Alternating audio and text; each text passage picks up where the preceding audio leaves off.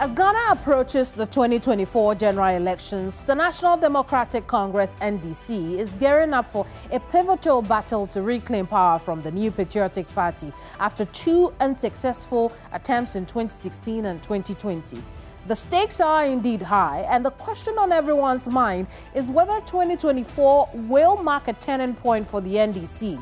Now, with widespread dissatisfaction among Ghanaians regarding the current administration's performance, the NDC faces the challenge of converting this discontent into tangible votes. What is the NDC strategy to win back the electorate's trust? And do they have what it takes to lead the nation once again?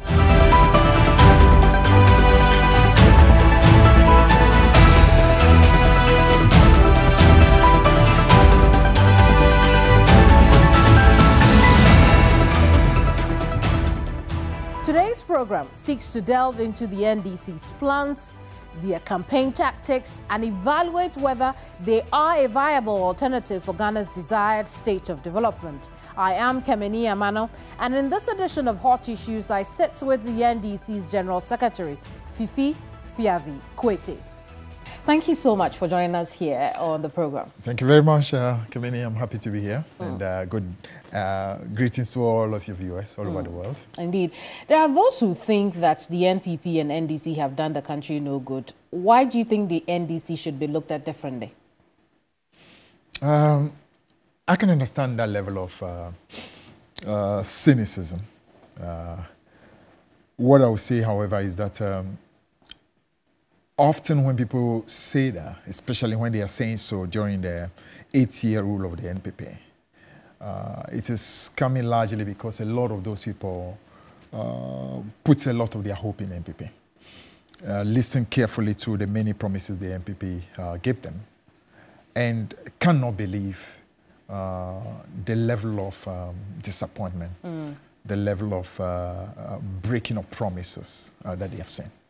And unfortunately, instead of narrowing it to the NPP, they try to put everybody in the same basket, which I think is not right at all. Is that also not absolving the NDC of any blame as to where the country is today? Yeah, I mean, there's no denying that NDC is not a perfect political party, and we've never made any claim about being perfect. But in truth, if you check what I call the DNA of the NPP and the DNA of the NDC, they're very, very wide apart. Whereas NDC makes an effort to show conviction in what we do. NPP, I will tell you, right from independence through to every single regime that had been in our politics, has stood for what I call the politics of convenience. Effectively, they make a lot of claims to being Democrats. When they are in power, you show the very opposite of democracy. They claim they are pro-business. When they're in power, they do the very opposite of being pro-business. They make all kinds of statements about how easy it is to govern a country and to transform an economy. When they are given opportunity, they invariably do the very opposite of it. So it's true that the NDC is not perfect. But if you're talking about real commitment to this country, I would say, apart from the Kwame Nkrumah tradition, the tradition that has shown real faith with the people of Ghana has been the NDC. So what are the achievements of the NDC? That's a good question to ask. First and foremost, if you're looking at, let's take, for example, democratic practice. You watch the NDC's rule of our country well. You'll notice, for instance, that it doesn't happen in the history of our country when NDC has been in power. For journalists, and I'm talking about democratic rule, for journalists, for example, to be afraid to be able to speak under this especially this government or the NPP, that actually is very pervasive. Why do you have that impression? But you can talk to many of your colleagues. You can talk about, for example, the journalists who got killed, basically in cold blood, because of the work he was doing. And I'm talking about Ahmed Suale. You can talk about, what's his name, award-winning journalist, what's his name, Manasseh Azuri, who literally had to run away from this country. You can even talk about some of your own colleagues here in TV3 who are effectively threatened more or less because they are carrying opinion that simply is against the NPP. Now, the difference between the NDC and MPP in terms of governance is this. We, for instance, do not believe that everybody must belong to us. They believe that the country is the property. You must belong. And if you don't belong, they effectively will hound you out, persecute you, threaten you, use all kinds of means. It tells you two separate DNAs. One DNA that is more tolerant, and another one that is actually filled with nothing but intolerance in a sense that the country is the property. But there were some excesses, and I hope that we don't stay on this point. But there were some excesses in I say all the time, NDC as well. I say all the time that there's no perfect political system. But between the NDC and MPP, it's really sad if people actually make an effort to place us as the same. Let's talk, for example, about the economy. I mean, look, for instance, the 8 years prior of the NDC and compared to the 8 years that we see today. We're talking about an economy today that has become what you call a junk economy under the rule of the so-called economic messiahs. Our city today is absolutely of no value. And we're talking about a government that, as it were, created the impression that even 3.8 cities to the dollar was a crime. And today we're talking about a city that is pushing north of 15 and heading towards 16. We're talking about a government that has received in our history the highest amount of resource. I mean, if you put the resource alone, that they even got just a period of 6 months in COVID, between July to the close of that year, 2020. That alone, the envelope alone they got, which is amounting about 30 billion. That itself was about one-fourth of the totality of all the loans that the NDC had in 8 years. And in spite of the fact that they got this massive resource, they still led this country into a situation where we're talking about budget deficit of 15%. Inflation started flying upward towards 50%, totally collapsed our country and put us in the situation in which we are today. We're talking about we with 120 billion cities, the amount of the massive portfolio of investment in every field of our country, energy sector, infrastructure, in roads, in education, in totality, in health, everything that you can talk about.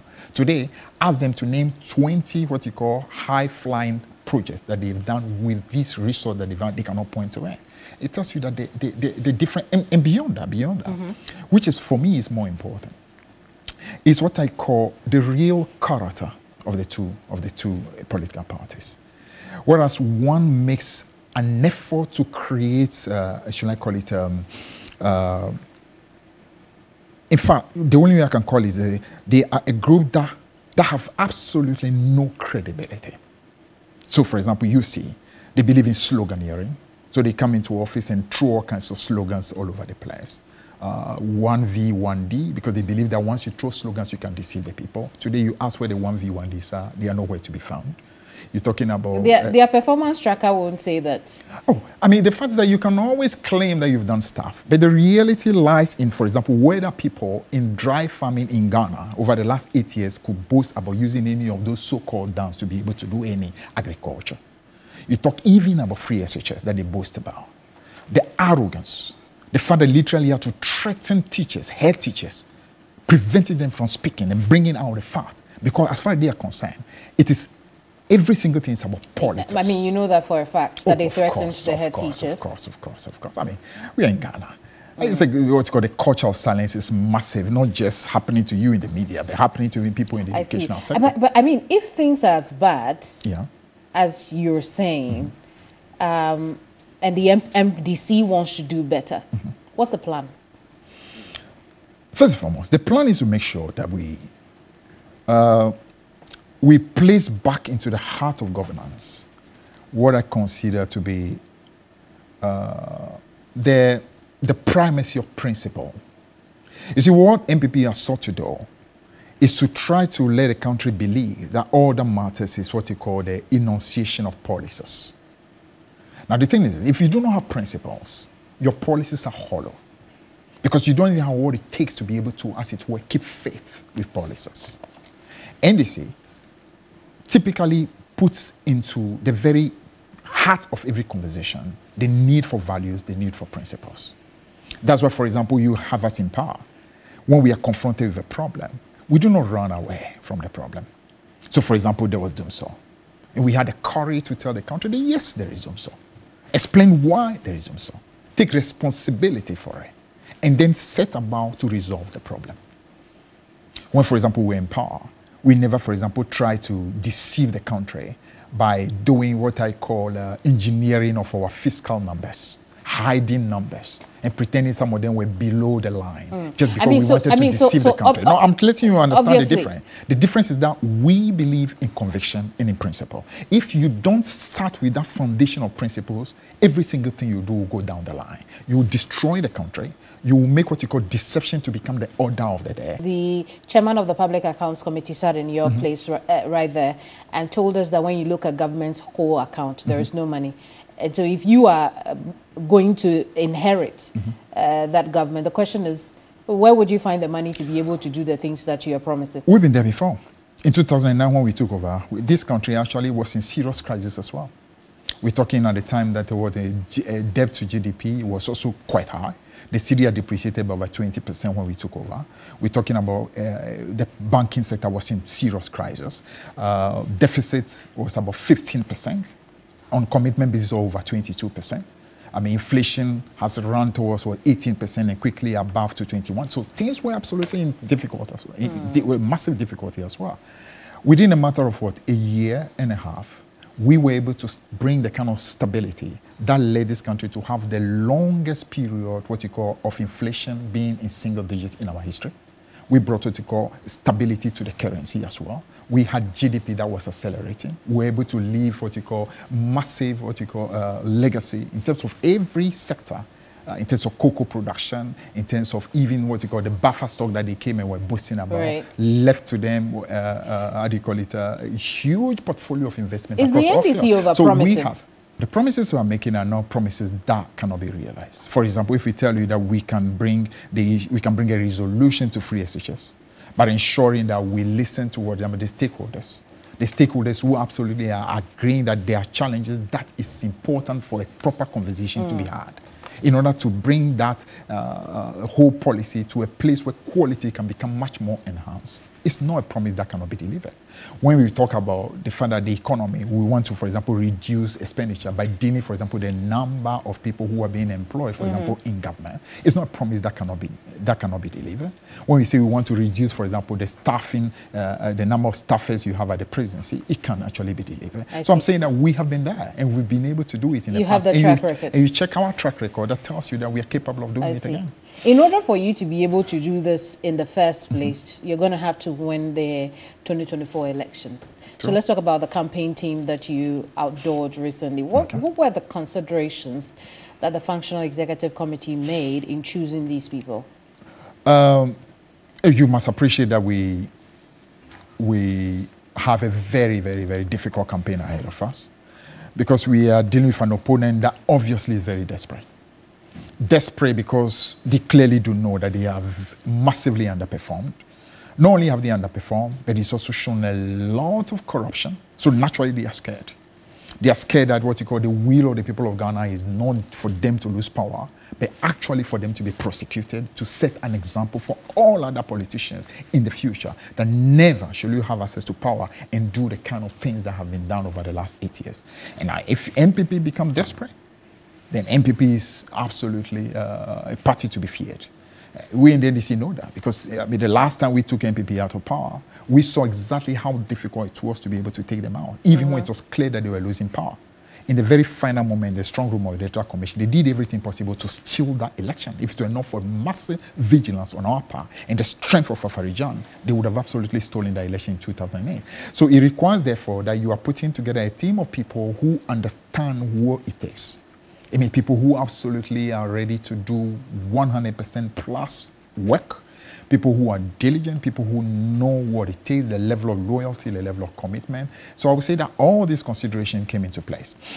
We also appreciate that it's not simply going to just be about business as usual, the normal thing that we did. So you could see a bit of changes in the way we approach it. So, for example, we are putting this election in a way that there's what you call a different level of coordination. In the past, we used to have, for example, one person was in charge of the campaign, and that person invariably tended to be very attached to the flag bearer. And we realized that may not always be the ideal thing to do, because there should be what I call a central pivot that is in charge of viewing every single thing that is going on, looking at different angles and finding ways to harmonize the different movements that are going across the country. So this structure you are seeing a structure that is under the General Secretary as the campaign coordinator. You have different teams so you have a team that is working with the flag bearer. You have a team that's working with the running man. We are going to also have a party team that is also going to be in charge of movement. Then you have different teams that are in charge of parliamentary campaigns. So they are going to be their focus purely on what's going on at the parliamentary level, where there are problems, where there are challenges, find ways to be able to resolve it. We have also got strategic operation that is going to be in charge of many things that are critical all the way down to the polling stations on a D-Day. So we have that very well thought out and very well conceived. And it will look like so. But also, we can't help but notice the lack of female representation in your lineup. I mean, when you look at the list that you provided, how so? And I'm talking about the core campaign team. Yeah. It would seem that we don't have a lot of women there. We have about 5 women who are in the core campaign team. Particularly, I mean, when you look at Professor Jainana, the running mate, Professor Jainana Opoku-Agyeman's team, you know, comparatively, there are more men there than women. And John Mama's team, there are more women there than I mean, I could count 2 top of my mind right now on John Mahama's team. Sure, and so you can see a balance there. So the lady has men supporting, the gentleman has women supporting. It's a beautiful balance. No way. I John mean, Mahama you're rationalizing that now. John Mahama has 2 spokespersons. One is Joyce Bauer. The deputy is Beatrice Anamfio. The running mate, Prof. Nana Jane, has 2 spokespersons. One is James Ajenibo. And you're telling me that was intentional? So that's a beautiful balance. You're telling me that was intentional. It's a beautiful balance. After the fact? No, it's not after the fact. We clearly knew that 2 powerful women supporting the flag bearer, 2 powerful men supporting the running man. That's beautiful balance. I see. But how many people in total are on the campaign teams? 19. 19, yeah. And you have only 5 women. 5. That's not good enough. We wish we could do more. And why couldn't you do more? No, you also must appreciate that a lot of the people who are in those campaign teams also happen to be people who are occupying particular positions. So, for example, if you have a national organizer happen to be male. The national communication officer happened to be male. The national youth organizer happened to be male. So there are positions that are clearly coming according to roles that are already being paid. You can't force that. You understand? So you have a national women organizer. She occupies a role and accordingly is in that. So there's not like a deliberate attempt not to include women, but it happens to be positioned. So what we urge is that we need to have a lot more of our women who are pushing to be able to, for example, become general secretary of the party, to become national organizer of the party, and not simply to be women organizer across all. I would say it's not just a Ghana. It's not just a Ghana issue. I would think it's a global. It's a global issue. What is the NDC doing to ensure that more women rise to the top within the party?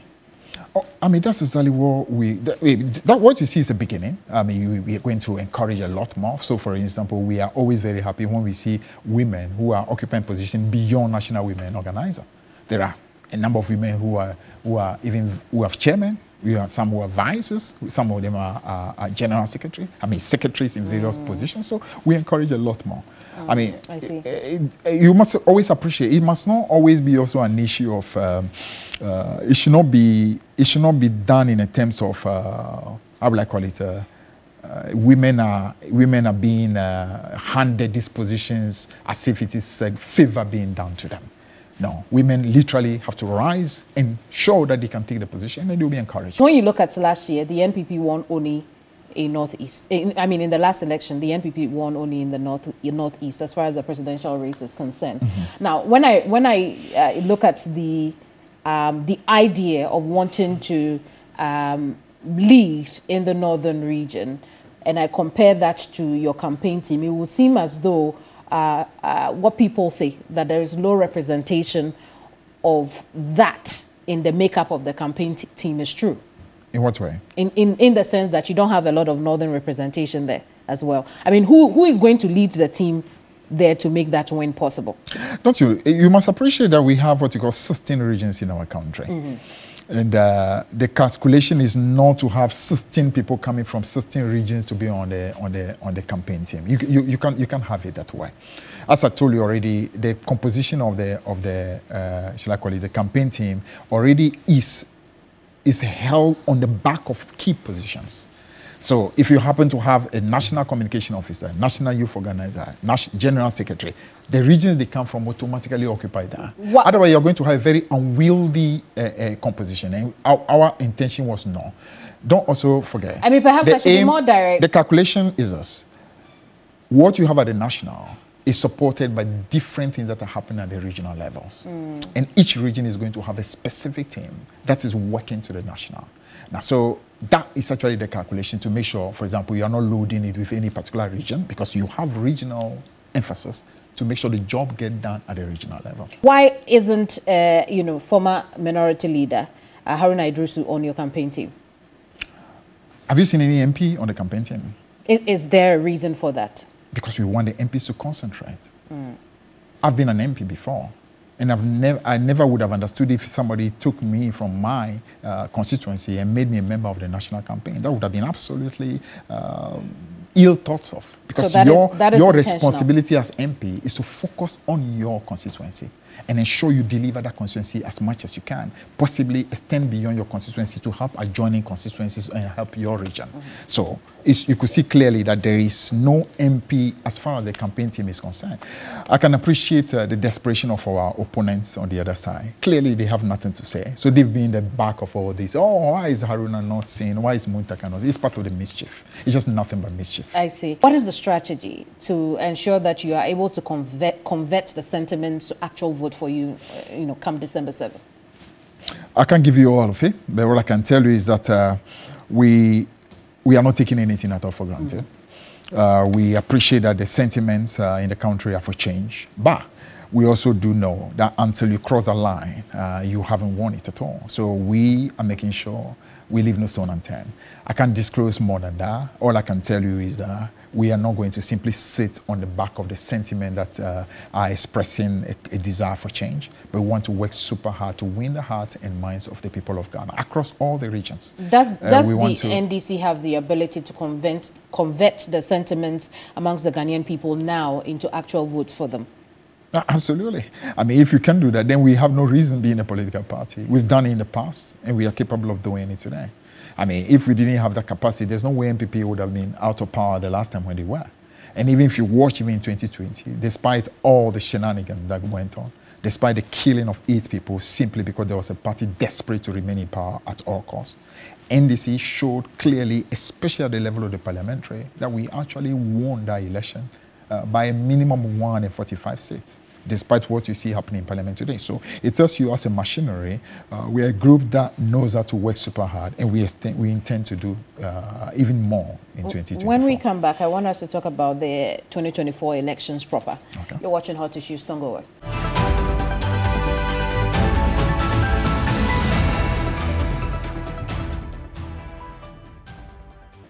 My guest on the program today is Fifi Kwetey, and he's the General Secretary of the NDC. Thank you so much for your patience. So, I mean, you have your campaign team now. They've got their campaign message.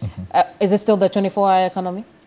It's among a number of other messages. So what's the message you're going to be selling, really? I would say that I want you to wait. Let us properly launch the campaign and launch our manifesto. With the manifesto, we'll be coming out before a proper policy platform. When are you launching the manifesto? I would say that we'll be doing so. The exact date we'll announce to the public soon. I see.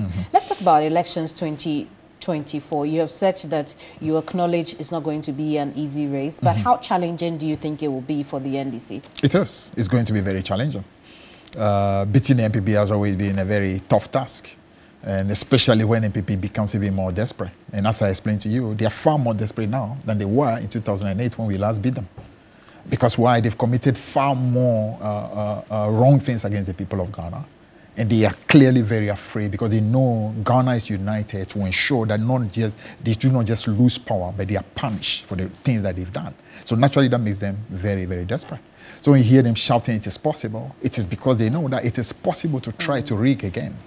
It is possible to try to use shenanigan again. It is possible hoping to use what you call deception to be able to deceive the people again. So we are aware. And because of that, we are definitely going to make sure we work even extra hard to take them out. One of the challenges that, or difficulties that the NDC had in the 2020 election had to do with coalition. How have you resolved that? I can tell you that that is definitely not going to be a problem this time around. And we've shown a little indication of that even in the two by-elections that we had. The most recent being the Asin North by-election, where NDC was ahead of both the Electoral Commission and NPP in terms of the collation of our results. So as far as that is concerned, I can assure you it's not going to happen. And again, I mean, it's not, I would say in 2008, NDC was way ahead of NPP in terms of collation of results. In fact, it was because we collated our results way early. That's how come we're able to stop them when they tried to steal the election in the strong room in the last minute. In 2012, we did the same. So let's just say that what happened in the last election is a temporary blip, and we are what you call resuming normal service, which NDC normally is known for, making sure that we get our results way on time. What's your relationship with the Electoral Commission like at the moment? It's a very, should I call it, it's a relationship that I would say is difficult. Why? Because there's no trust. There's no trust at all, because as far as we are concerned, the way Nana Akufo-Addo has gone about business with the Electoral Commission, that is not how you govern a country. I mean, we've been in this country since 1992. We've not seen a situation where you have, for example, people who clearly align to a particular political party, not just even in a very covert manner, but clearly open alignment to political parties, are the commissioners who are supposed to be in charge of an election. That's unfortunately what we have at the moment. And what's given the NDC that impression? That you know? Oh, I'm sure you do know. I mean, you know, for example, that one of the recent appointment was to take somebody who is known as I think he works with either the NPP election directorate and also is a communicator at NPP in the Brong-Ahafo region, who happened to be one of the commissioners. You have, for example, Bossman, who is actually known as a true NPP man, who even came out in his own pronouncement declaring that NDC absolutely is a danger to Ghana's democracy. Now, if you have people like that who are supposed to be in charge of the elections of a country, people who clearly have a business to ensure that the NPP wins power, you obviously cannot afford to trust them. So clearly we do not trust them. Cordeiro has said that the Electoral Commission is trustworthy. They can deliver a credible 2024 elections, and that, you know, the position of the NDC at the moment is just typical of a party in opposition. Cordeiro can say what Cordeiro wants.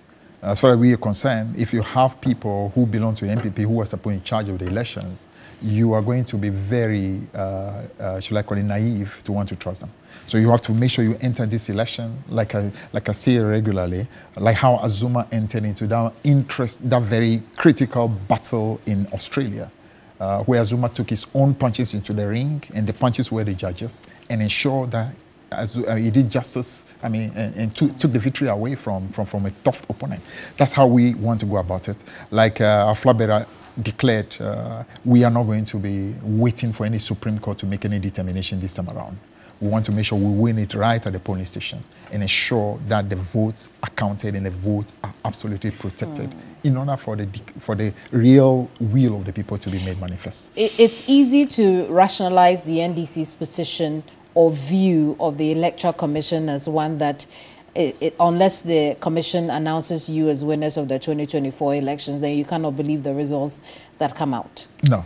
That's not exactly the truth at all. I mean, we're talking about an Electoral Commission that will have a situation where critical devices that are used, for example, in an election, vanish under very mysterious circumstances in a room that is actually filled with CCTV cameras.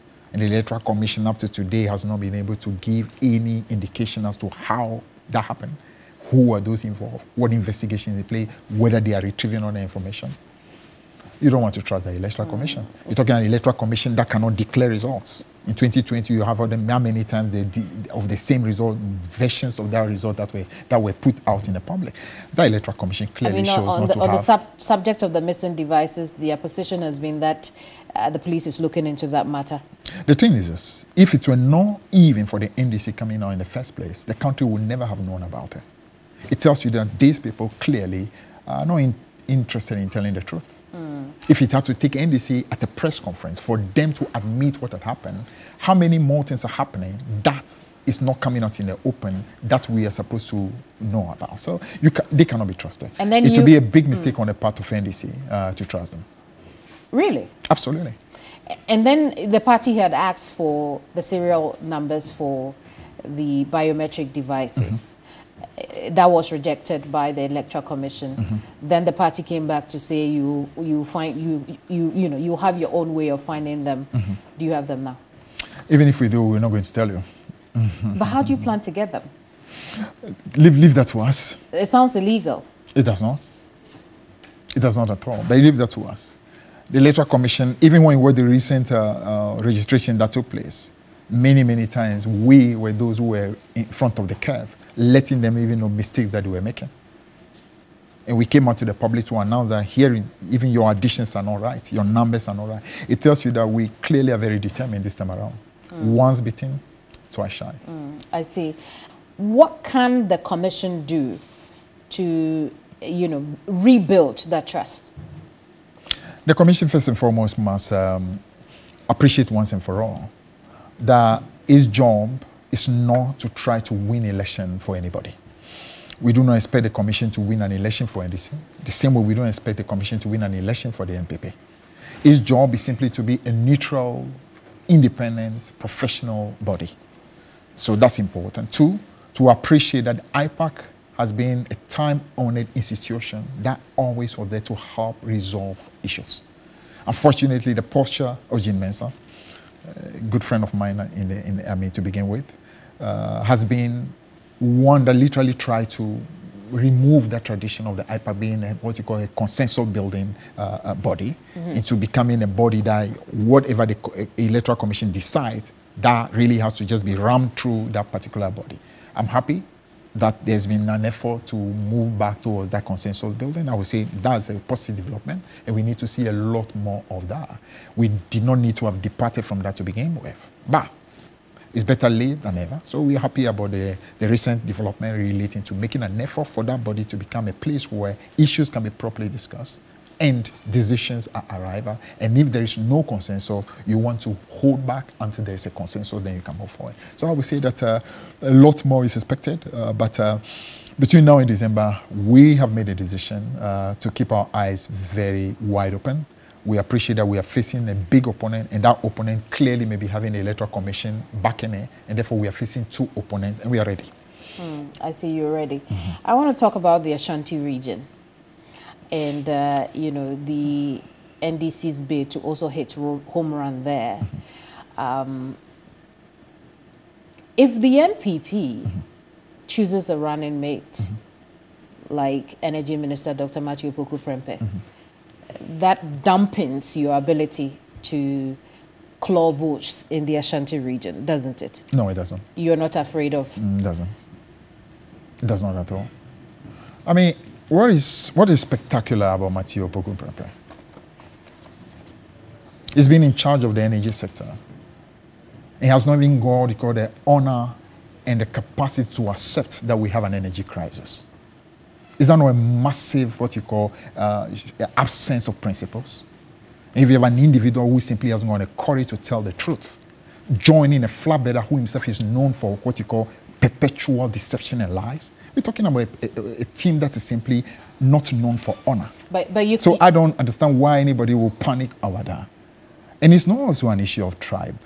No, but you the cannot, people in Ashanti, hang on, you cannot deny his ability to, garner the kind of support the NPP needs in the Ashanti region at the moment. Do you actually think that the people in Ashanti region are not feeling what I call the massive suffering that is going on in this country? Their businesses are not collapsing. I mean, their suffering has not been exacerbated. I think we should actually credit the people of Ashanti region, just as we should credit everybody in this country, that they absolutely know what is going on in Ghana. So simply because you've chosen somebody who is coming from Ashanti does not take away what they've gone through over the last 8 years. The massive suffering, the massive breakdown, I mean, in law and order, the massive disappointment. They also are feeling it. They are going to the market like everybody else. So I don't think at all we need to think, we need to think that way. After all, if it were as simple as that, then President Kufuor would not have lost the election because he was an Ashanti, he was a flag bearer, but he lost the election in Ghana.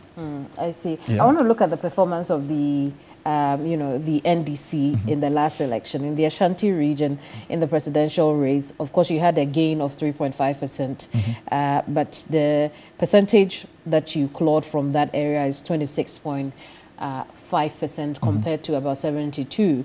And so, I mean, the data does not support your ability to get the votes, even with all the sentiments you're talking about. Yeah, but what you are not aware of is that if there is a place where the most massive stealing of vote happens in this country, it's Ashanti region. That's a stronghold of our opponents. And I've already established to you that if there's any political party that simply is what you call desperate about rigging an election, is the NPP. And I'll give you an example of what happened in 2008. In 2008, in that critical moment when they were stealing the vote, do you know where the votes, where the shenanigan was happening? It's coming from Ashanti region, from Kumasi. That's where they were changing results that already been declared. So we know what is done in Ashanti. We know that that vote you are saying there, a lot of it is stealing and vote padding. And this election, you watch. And you think they could be doing that again? Just watch. They will try. As for trying, we know they will, but we are ready. I see. Let's move away from the Ashanti region and talk about the Volta region, what you also would describe as your World Bank. How do you think your support is there right now? Let me say it this way. It's a national thing that is going on. We're talking about Ghana united against a government that have absolutely disappointed. So what is happening in Volta region is not different from what's happening in other parts of the country.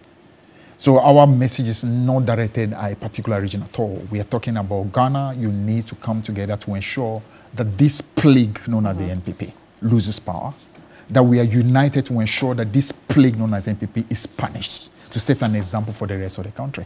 So I would say that our message is the same message that we are sending across the country, that enough of the suffering, enough of the destruction of the economy, enough of what you call the lack of credibility, enough of what is going on in the economy as a whole. So therefore, do what you can to ensure that there is an end to this suffering by taking the NPP out.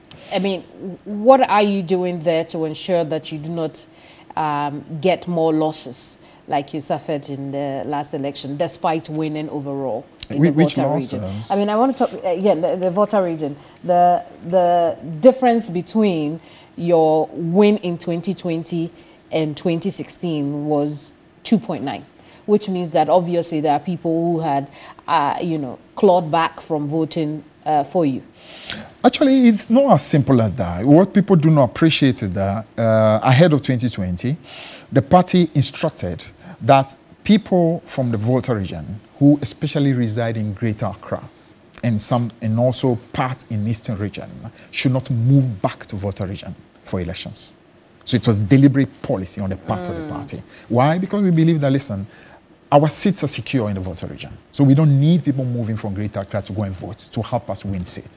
But we need them to be able to stay in other places where seats can be won. So when you see the numbers in Volta region, you need to also take into account that the numbers you see, first and foremost, we're talking about Volta used to be Volta NOT.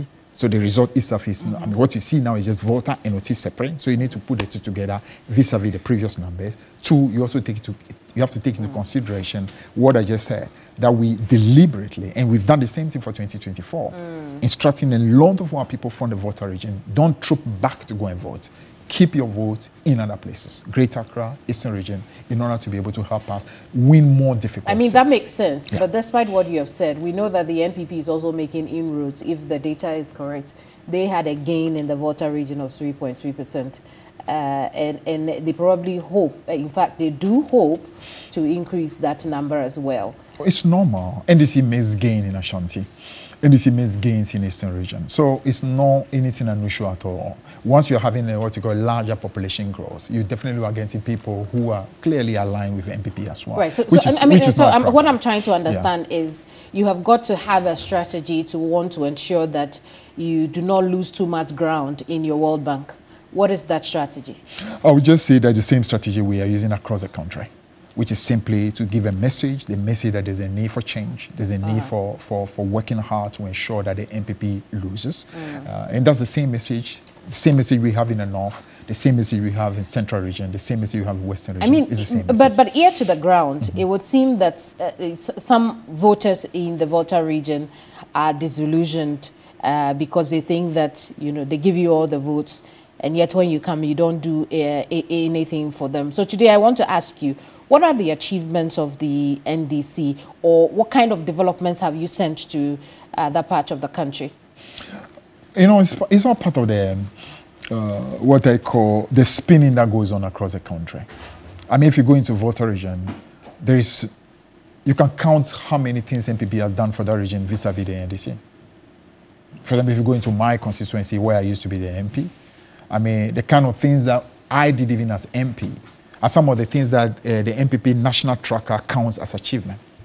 In fact, things that are being done by assemblymen under us is what NPP counts as part of their national accomplishment and so on. So quite a lot has been done. But of course, you must appreciate there's always the need for more. So the people in the Volta region naturally want more, the same way every other region wants more. As much as possible, we need to move this conversation away from because it's the stronghold, therefore you must do more in the stronghold than you do in other places. NDC is a party that's a very broad-based party, so you want to make sure that development is across the country. I mean, and every area has to receive according to what you call the needs of that area. Unlike the NPP that thinks that development has to always be skewed to one side, we in NDC believe that the whole country is our stronghold. We need to ensure that as much I doubt that, because the people of the Ashanti region will say the same thing about the NPP also, that, you know, they are not developing what is supposed to be their World Bank. Look at even the composition. Let's talk about the Volta region. Look at even the composition of even their how do you call it, number of people they have, for example, in government. As opposed to NDC, that makes it very broad. NPP absolutely can just fill the whole of the government with people from two regions and sprinkle a little across the other side. NDC has never been there. We always are very uniform in terms of how many people are in our government. The same way when it comes to development. You know, and I understand that, but I want you to speak specifically to your voters in the Volta region. Who probably feel neglected, because one of the things that I've heard voters there say is that it would seem the development died with Rawlings, or it went, you know, it exited with Rawlings when he... Actually, that's even not the truth at all, because in truth, there's far more development that had gone to Volta region post-Rawlings than it's happened during Rawlings. I see. If you appreciate, Rawlings always felt that it was not right to make it a safe because he came from Volta. He needed to put development in Volta more than in other places, which actually is what noble leaders do. NPP has shown us that is the opposite. What I would say is this, that we will work hard to continue what Prof. Mills started, to continue what John Mahama started in terms of making sure all parts of the country are well attended to. And that's all I can say for now. We've been in this country when certain remarks were made about how voters were prevented from voting in the Volta region. How seriously did the NDC take that comment? It's not something that's happened just in the last election. NPP does that anytime they're in power. I remember in 2008 when we took them out, they closed only the eastern border. They left the western border, they left the northern border. I'm sure if somehow others were in the sea, they would have closed the southern border as well. It just so happened that the sea hasn't got any humans, so they left the southern border, but the only border that they closed was the eastern border. So we are used to that. Our people clearly do know exactly what it is. I mean, the constant thinking that somehow they are not from Ghana, and therefore everything must be done to suppress them and so on. But it's okay. It's part of the NPP's DNA. Let's talk about the electoral polls when we come back. Okay. Don't go away.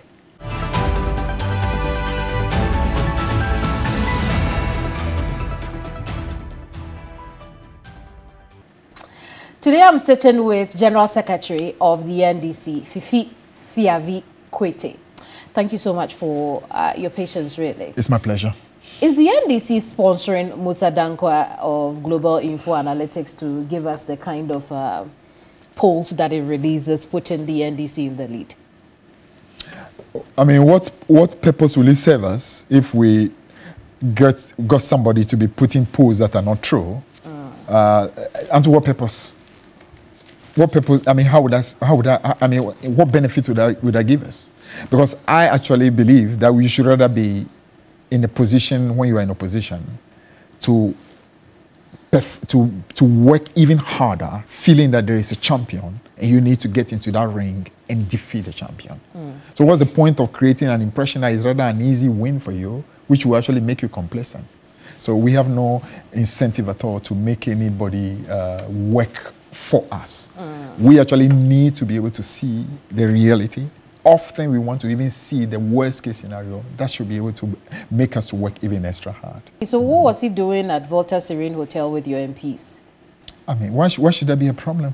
If the person performs, how do you call it, a job that is technical in nature, different people, for example, can call you. For example, if I'm an MP, I want you to help do a poll in my community to know exactly how I'm doing. I should be able to reach out to you. I do not think that MPP will call him for the program or the MPs will call him for a program, he will say no. I mean, so basically it's a technical responsibility. How significant is electoral polling for, the NDC in the CS elections? As General Secretary of the party, I will tell you that it would be wrong to want to put any, should I call it, any emphasis on polls.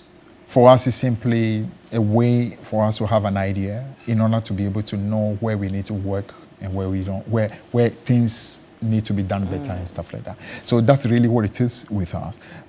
We've seen so many polls in the history of our country, and they don't always turn out to be correct. At the end of the day, the only poll that really matters is what the people do on that election day. So I can tell you, as an individual myself who have run different elections, you do polls, but you don't simply believe that on the back of those polls the job is done. You have to just work hard. You have to presume that the polls may be wrong. And if you check, for example, the recent result within America, for instance, where polls have been known to be very accurate. In the last two elections, the polls actually tended to be absolutely against, the polls were not able to reflect, what the real sentiments of the people are. So as a party, we will listen to polls, but trust me, we will not put our 100% confidence on the numbers. We want to just work super hard. One of the latest polls we have seen, that was done in the NPP stronghold, about a month ago. Okankwe Central, Okankwe South, Anyaso, Utum, and Trobo, all in the Greater Accra region. The trend we are seeing there, based on this poll, is that the voters are, voting split ticket. So it would seem that while John Dramani Mahama is winning in the presidential race, in the parliamentary race, the MPP is winning there. But that's also indicative, and you can react to that, but that's also indicative of the fact that it would seem that the bulk of the attention is on the presidential ticket than the parliamentary ticket. What is the NDC's vision for the next parliament, really, as far as your numbers are concerned? You can see that we actually have one of the deputy campaign coordinators being fully in charge of the parliamentary campaign. It tells you that as opposed to even the last election where we did not really have that, this time we want to pay particular attention to the parliamentary campaign. Because we do appreciate that MPP is trying super hard to win the presidential. Their calculation is that in case they are not able to win the presidential, at least they should be able to have enough numbers to make the country ungovernable. So we are aware. So therefore, we are not going to, as it were, be complacent at all on the parliamentary elections and the campaigns. That's why we have a whole deputy whose job is to monitor that 24/7 in order for us to be able to find what needs to be done in different places, whether there's a need for reinforcement, whether there's a need for different groups in the party to go to particular places in order to find solutions and so on. So as I said again, the polls for us simply gives us an idea of things are. We are not saying for the fact that we know them to be 100% true, but it gives us an indication and helps us to be able to work hard. 276 for the next parliament. How many seats are you seeing the NDC occupy? All I can say is that we want to win majority. We want to win the presidential and also win majority. As to exactly the number of seats that we win to be able to get a majority, I would just say that we'll keep that close to our chests. But the important thing for us to ensure that John Mahama gets access to a majority in Parliament in order to be able to ensure that he's able to do his job very well. I want to talk about the AG's leaked tape, which the NDC published. Did it achieve what you were hoping it will achieve? Does truth achieve what you expect truth to achieve? Because it's just the truth. We needed the country to understand what is going on in our country. The level of desperation that we see as far as the ruling government is concerned. Which for us really is not the first time, because remember, we're talking again about a group. The last time when they were in office, they categorically declared that the reason why they were taking the NDC ministers through the fast-track prosecution was to ensure that by the time that prosecution was over, NDC as a party ceased to exist. It tells you what they are. The DNA is simply, when they have opportunity, destroy your opponents. So that, if you understand that DNA, you should appreciate exactly the aim of what they are doing. Their aim is not about justice. Were you hoping their aim is a political witch hunt. Their aim is a political machine, a calculation, hoping to be able to, as it were, affect the morale of the NDC, create the impression that NDC is a party made up of corrupt people. So pure politics, that's what it is. So the aim of coming out with that is simply to let the country appreciate that that's exactly what they are doing. They are not after justice. They are basically just after political persecution of people. Were you hoping that the tape will throw out the case? No, we wanted the people of Ghana to know exactly what is going on. That's all that matters. As to throwing out the case, those are judicial issues that is in the bosom of the judges. So we could not determine that. But we felt it was important for the truth to be known. We wanted the country to know exactly what Godfrey Dame is. We wanted the country to appreciate that he's basically working on behalf of the president and his government. And what he's doing is nothing to do with justice. It's something to do with political persecution, and there's no problem jailing even an innocent man once they can achieve their political objective. That's the aim, and we believe that that aim has been achieved. The position of the court is that while all these things are said, it will seem they are only insinuations, because on the face of the evidence presented in court, the AG didn't say any of that. It was the third accused person who said those things. The AG didn't say that if you follow my theory of the case, you are not going to be in trouble. That's also in evidence? Is that in evidence? That was part of the tape. If you follow my theory of the case, you are not going to be in trouble. You are not going to be held in trouble. It's pretty obvious. And so anyway, we leave the judge to do what he's got to do. But the public out there have listened to that tape. Now, if the judge says he doesn't know that this AG was literally getting a witness to lie, to deceive the judge, that's for the judge himself to decide. For she herself to determine. I mean, obviously. But, you know, your MPs have said that we will be in court to support her to force him throughout the process instead of sit in Parliament. Yeah. Why? How does that help the country? Why not? Why not? You're talking about a minority leader who actually has duties to perform in Parliament. Even on critical days, for example, when, for example, Parliament resume, when minority leader has official responsibility, he's supposed to still be in court. Why not? So the minority is saying that, you know what, there's no problem. We can always find ways in which we can work.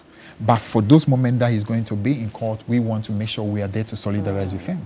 That's the position of the party, and the party fully endorses that position of the minority. Do you think the scheduling of his court dates is intentional to affect his work in Parliament? The thing is that you cannot put anything past this very desperate regime that we are operating in. So I've just told you that these are people who with DNA is that every opportunity you get, you must destroy your opponent. And for them, if you cannot destroy your opponent through bribery, if you cannot destroy them through deception, if you are able to, as it were, manipulate the court processes in order to be able to jail them, that will help you achieve your aim. So I can't put anything past them. Has the hands-off our hotels demonstration achieved the kind of results that you're hoping it would? Again, very similar to what you asked earlier about the tapes that were played by the leadership of the NDC. The aim always is to make sure we sensitize the people of Ghana. Let the people of Ghana know the levels of greed, the level of abuse of power that we have seen in this government. The fact that you can have what you call a serving cabinet minister who even hasn't got any problem wanting to acquire, okay, or his company acquire a stake in hotels owned by the workers of Ghana. It's simply something so shocking I can't even understand it. And the fact that even the president would, as it were, not call off that this would not have even taken 5 minutes under the NDC government. You will not even dare. A minister in NDC government, you want to acquire, while in power, a stake in what you call an institution that belongs to the workers of Ghana. That would never have happened. But we're dealing with a group that is so brazen in what they do. We're talking about the same individual who was implicated in the Ayahuasca West work on, should I call it, the brutalities that happened. Indeed. When he was then what you call a minister at the National Security. The same levels of impunity. So for me, it's not a problem. If he can get away with that, why wouldn't he think that he can do anything? And the president has nothing to say about it. Is the president's meeting with organized labor good progress to ensuring that this deal falls through? I don't even understand why he has to be meeting workers. Take a bold decision and say, under my government, that will not happen. Because this is simply wrong. That's what you do. I mean, this is trying to meet organized labor for what? What you are doing is wrong. What you are doing is immoral. What you are doing is unacceptable, it's unethical. Take a decision. You don't need to meet organized labor to have any conversation about this. But I'm not surprised. I mean, you have a situation where the president's daughter owns what is a multi-million restaurant not far from the premises of TV3. The same daughter of the president who would not have been able to own anything close to that when they were not in office. What moral authority has that president to be able to even stop any minister from doing the kind of thing that we are saying? So we are talking about a system that is rotten from the top, from the president all the way through to every aspect of his government. I see. Well, you know, the other leg of this, you know, sale of the hotel is the involvement of Freddie Blay's son. Fred Blay has said that his son should be separated from him because his son is a businessman and he is a politician. And his son had even made a very generous offer of $200 million for the shares. Your thoughts on that? Isn't it just amazing that suddenly all their children have become so wealthy that they are able to do so many great things? These same people who were in this country not long ago, and they even have no shame about it. For me, that's why I'm saying that it should be Ghana united to ensure that, one, they are defeated, two, they are prosecuted, for a clear message to be sent to everybody, including NDC, that you don't turn governance to become a place where you profit, abuse office, and literally shows that level of greed that we are seeing among them. I'm really shocked about that. The level of impunity simply amazes me. But there again, that is NPP for you. What is the NDC's plan to ensure that your own appointees don't do that? The thing is simple. Even in office in 2016, if there's one group that clearly had the capacity to take on people in government, even ensure that one of them was prosecuted almost, to the point of even being sentenced to jail, it was NDC. One appointee of ours just whispered that, I wish I could have access to $1 million. She was sacked from office. Imagine that. Meanwhile, you have an appointee that has what you call stack of millions of dollars in a bedroom. And the president actually said that, I am sure that you will be vindicated. It tells you the massive difference between the two. The fear is that perhaps the NPP may have shown the NDC the way. And when you come, you would want to take your own pound of flesh. It's not possible. It's completely not possible. I mean, if there is any group that is aware of the DNA of the NPP, it's us. It's true that we are not perfect. Some among us may wanting to do that, but I can tell you there's enough resolve, enough level of patriotism on our side to ensure that even those who may dare want to follow anything close to what the NPP has done, clearly will be not just exposed, but be dealt with. So I'm not even sure any of them will even try it out. Thank you so much for talking to us. It's a pleasure, Kemini. Thank you once more for the opportunity. Indeed. Fifi Kwetey is General Secretary of the NDC. We've been having a great conversation here on the program. I'll see you same time next week. Bye-bye.